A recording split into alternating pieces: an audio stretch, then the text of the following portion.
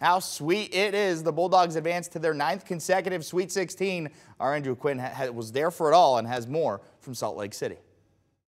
Well, we knew Kansas came into this game bruised and battling injury, but I don't think anyone could have foreseen the 32-4 run the Zags went on in the second half to ultimately destroy the Jayhawks. We didn't want our season to be done yet. No, we weren't ready to go home. We weren't ready to stop playing yet, and we just made a couple adjustments from the coaching staff, and I think our coaches are one of the best in the country at making adjustments at half. There's been so many halves this year where we've been tied up at half, come out second half and win by 20. So the coaches are great, man. The players are great, and I just love Gonzaga, man. Everybody played with great energy, great effort, left it all out on the floor, and I don't know if you could tell, but I could definitely feel the sense of enjoyment that everybody was playing with, man. And even the fans, man, they were rocking too. Definitely needed them tonight, and super appreciative of them showing out. That was probably one of our worst defensive halves of the year, and we were only down 1 going into halftime, and we kind of knew that.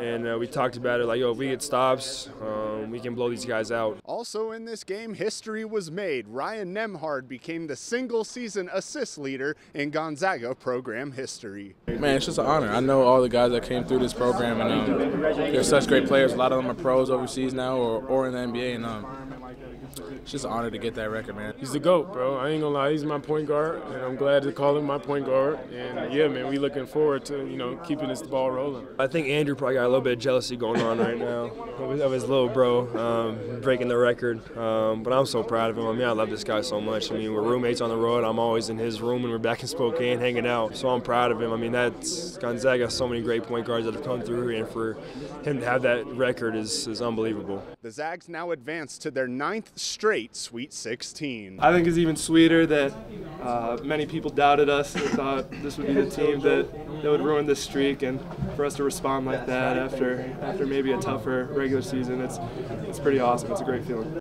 With the win, the Zags improved to 10-3 lifetime in tournament games here in Salt Lake City. They now await the winner of Purdue and Utah State for their Sweet 16 opponent. For now, reporting at the Delta Center in Salt Lake City, Andrew Quinn, KREM 2 Sports.